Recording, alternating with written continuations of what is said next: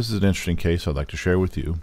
This patient has a high axial length of more than 28 millimeters, as well as a high amount of corneal astigmatism. She desired correction for distance vision without glasses or contact lens use, and this posed an issue in terms of having a proper IOL power and thus avoiding an additional corneal procedure such as LASIK. The eye underwent femtosecond laser treatment and the lenticular material was evacuated, the capsular bag polished. The axial length had been determined by optical means, and the axial length was modified as described by Wang et al. To calculate a more accurate spherical component in these high axial myopes.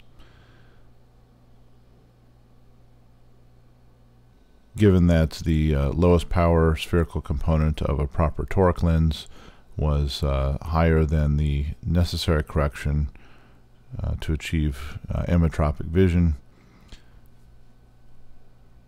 a piggyback set was then calculated using the Holiday consultant in order to prepare the eye for receiving these two lenses.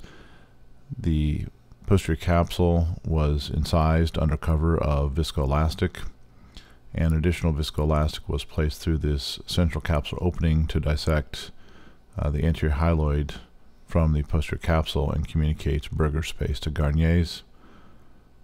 The anterior capsulotomy was a template that's permitted a fairly accurate and round posterior capsular opening to be fashioned with utrotic forceps.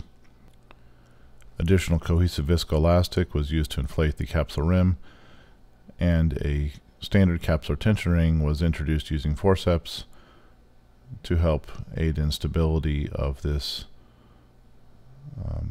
piggyback set of IOLs.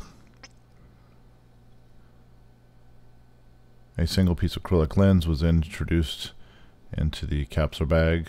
This is the toric lens, as you could see from the label on the package.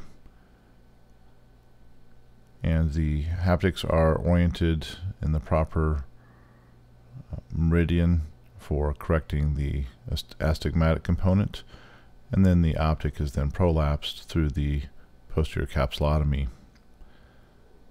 A minus-powered sulcus lens, three-piece in design, was then introduced and captured through the anterior capsulotomy, thus completing the pseudophakic correction of this patient for an excellent 20/20 uncorrected vision and a stable result.